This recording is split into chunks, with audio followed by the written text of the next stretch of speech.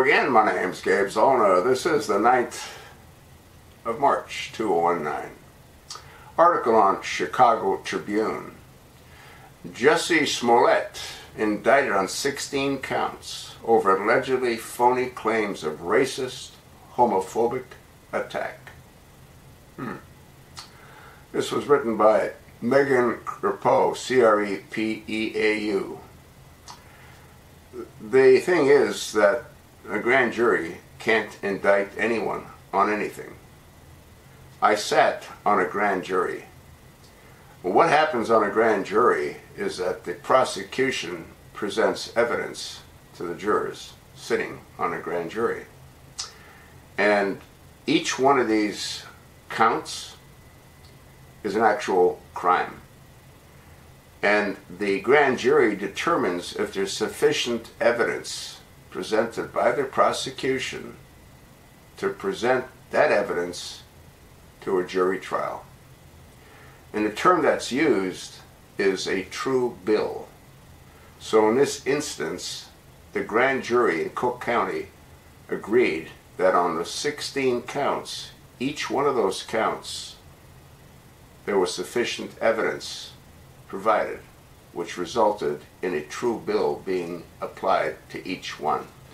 And at the end of the day, a federal judge listens to the grand jury's foreman on each one of the counts.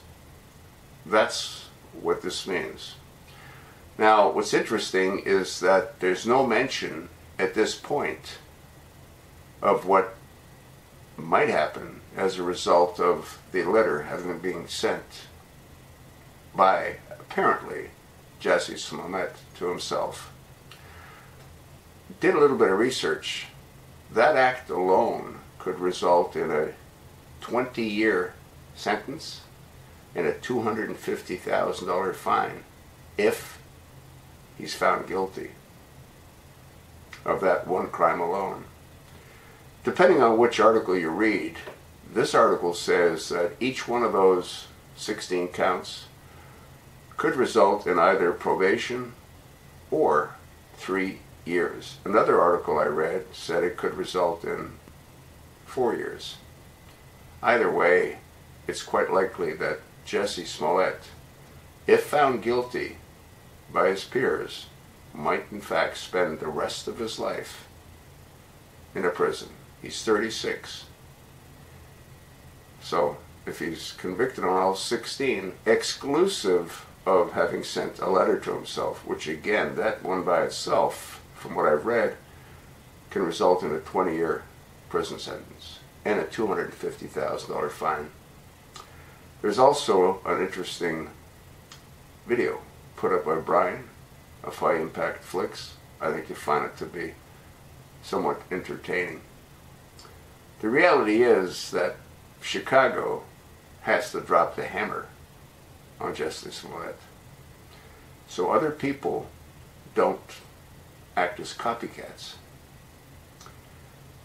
Jussie Smollett has to appear in court as to how he pleads on those 16 charges. And again, that doesn't include the letter.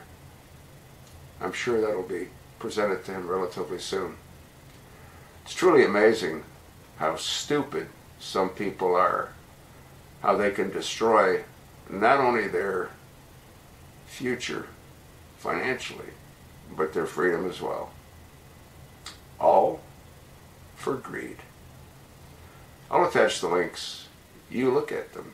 You pass them along to your like-minded friends. You want to repost this on all your social media accounts. Thanks for listening.